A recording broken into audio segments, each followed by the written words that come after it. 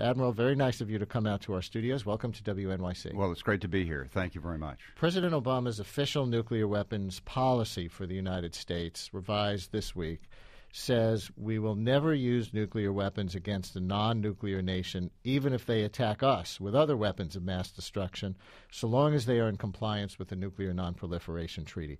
What does that change mean for the Navy? Well, I think for the Navy, there's quite very little change. We are one leg of our nation's nuclear triad, and I would say the most survivable leg because it's based on our submarines.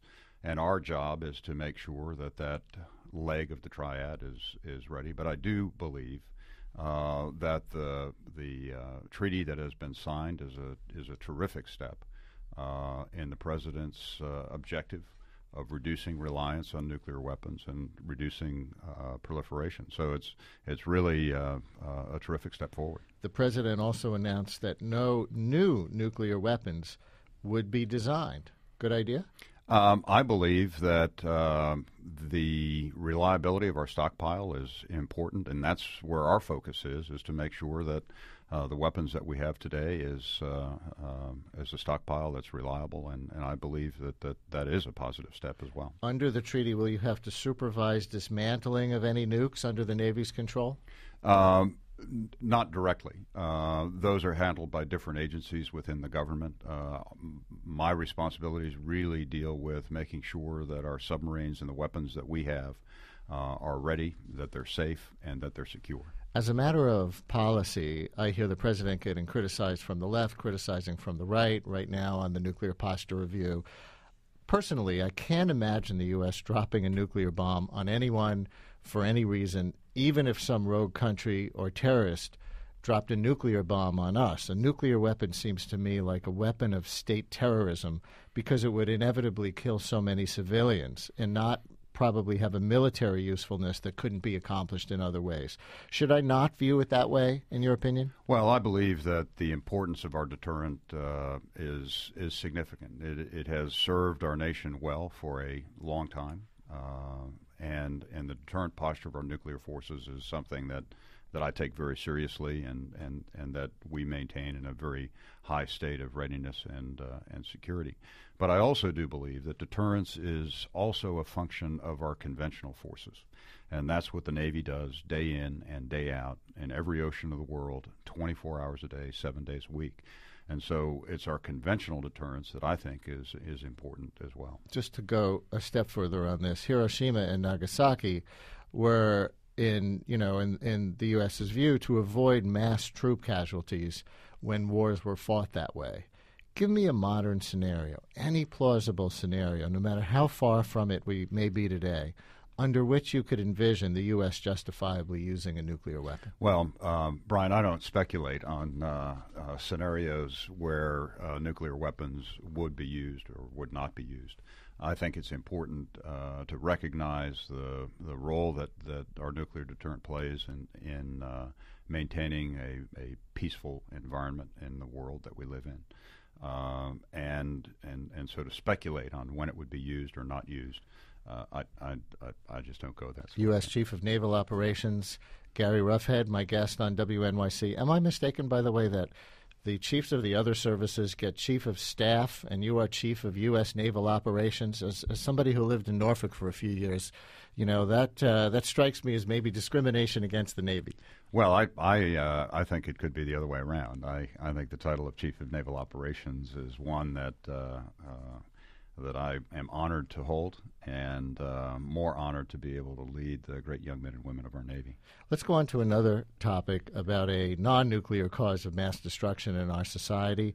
I see in the news this week that the Navy is considering banning smoking on submarines, and I was surprised to learn that people could smoke on subs in that kind of enclosed environment. Why is it allowed, and why might you ban it now?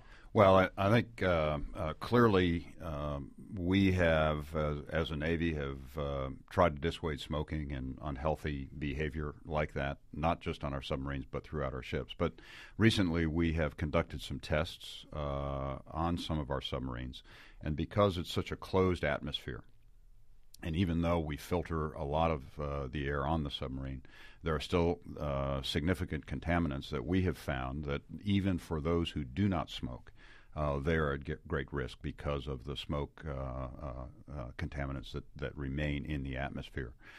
We've looked at this, and we believe it's in the best interest of those who serve on our submarines to ban the smoking. Clearly, for those who smoke, this is a big deal. But I really do believe it is the right thing to do, and it's in the best interest of the health and safety of our people. I read one piece of speculation that it might be related to allowing Navy women on subs at some time in the future. Some women's advocates, as you know, argue for that inclusion, but a recent study showed that submarine life could be hazardous to fetal development. Any relation between one and the other? No, there really aren't. In fact, as we looked at the service of women on board submarines, that was one of the areas that had been identified in the past. We have looked at that. My Surgeon General, who is a superb physician, has viewed the risks as not significant. That doesn't mean that we're not going to continue to do research on our submarines as far as the health of all who serve on board.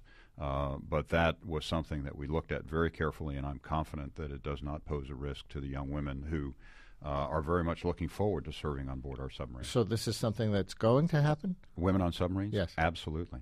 Absolutely. And the young women that have come up to me since we've announced that change in the policy, there's great enthusiasm. For me, as the Chief of Naval Operations, knowing the great young women that we have serving in the Navy, as a former commanding officer of a ship that mixed the crew, that mixed the genders on a ship, to me, it would be foolish to not take that great talent, the great competence and intellect of the young women who serve in our Navy today and bring that into our submarine force. Don't ask, don't tell. Right. A one-year review is underway. I gather you have been non-committal so far as to whether you think it could work for the Navy to end Don't Ask, Don't Tell until after the review? I'm very much in favor of doing this review because it will allow us to determine what our Navy believes, what our force believes. There are many comparisons to other navies. We are not other navies. Our demographic is different. The way we employ our force is different. And I believe it's important that we understand what the attitudes are of the young men and women who have volunteered to serve in our Navy. So I'm very much in favor of the assessment. It will inform us, it will inform me so that I can provide my best military advice. And should Congress change the law, because that's what needs to happen to allow homosexuals to serve in the military.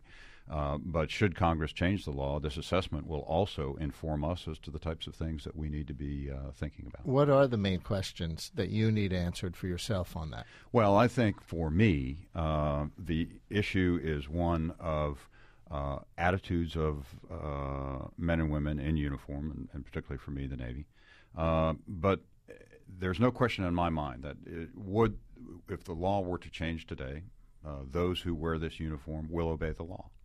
But I want to be able to understand what the views are, the propensity to serve, the propensity to continue to serve as a result of a change that is not insignificant in our military today. So that would be very helpful to me. So take me a step deeper if you can. If Don't Ask were to be repealed, how would you go about that integration process? You want to maintain cohesion and morale, and you were just saying recruitment and retention. So if that's the decision, what would be the main methods of implementing the change? Well, there'd be no question that if the law were to change, that we would move forward. I think that there would have to be policies that would need to be examined with regard to the accommodations that exist on board our ships and submarines. Separate housing? With regard to the benefits that accrue, with regard to some of the domestic laws and how they would apply to a change in law as it applies to the military. So I think there are a lot of things like that would have to change. You mean there might be some kind of gay housing?